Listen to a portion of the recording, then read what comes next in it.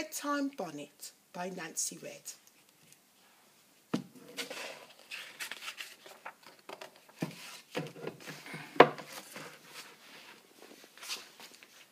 In my family, when the sun goes down, our hair goes up.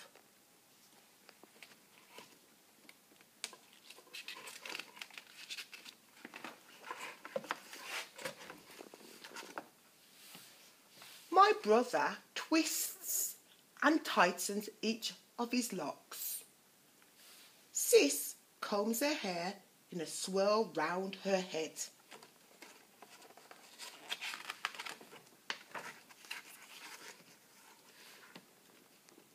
Daddy's hairbrush makes rows of black waves appear. Grandma rolls up her silver mane. Grandpa doesn't do anything to his hair because he doesn't have any. After Mother gathers her corkscrew curls in her scarf, she calls for me. I scoop between her legs and she gets to work on her hair. I tender-headed, so she's extra gentle.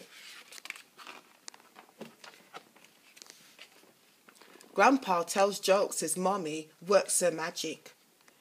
She asks me, why does the bees have sticky hair? I don't know, so he says, because it uses a honeycomb. Silly Grandpa. Finally, a braided crown is on top of my head and it's time for bed. Except I can't find my bedtime bonnet. I need it to protect my hair from tangles and lint while I sleep. Wearing my bonnet at night isn't important as brushing my teeth.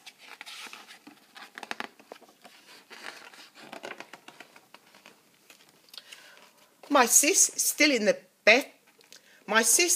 bathroom, her hair spun in a wrap. Sis, have you seen my bonnet?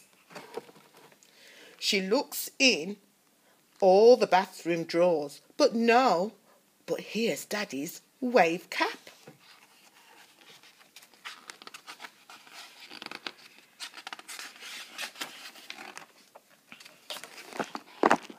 I take the cap to Daddy and he pops it onto his waves.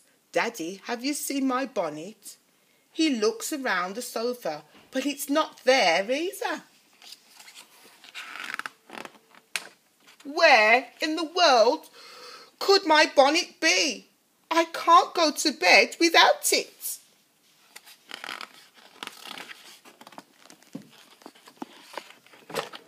Just then my big bro walks in. A do-rag slips over his locks. Does he know where it is? Big bro, have you seen my bonnet? He doesn't even pretend to look. He just says, ask Grandpa. Oh, Grandpa.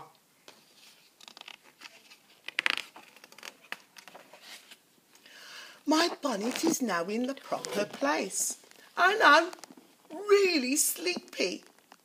Everyone gives me kisses and huggies and Mummy and Daddy reads me a story. Good night, family.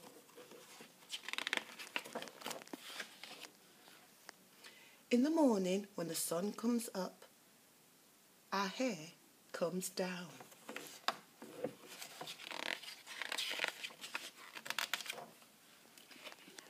Daddy smooths his ocean-like waves.